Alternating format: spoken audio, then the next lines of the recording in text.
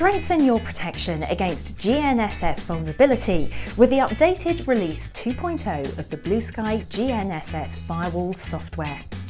The software was updated as a result of participating in live Sky industry testing events hosted by the United States Department of Homeland Security Science and Technology Directorate. Release 2.0 now gives you higher resiliency for protecting critical infrastructure against GNSS threats. The software has real-time analysis to detect jamming and spoofing of the GNSS input signal and hardening, response and recovery to avoid signal disruption.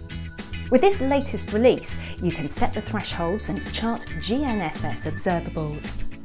When connected to Microchip's time picture management software, you can also monitor and analyse GNSS signals across cities, regions, a country, or even globally.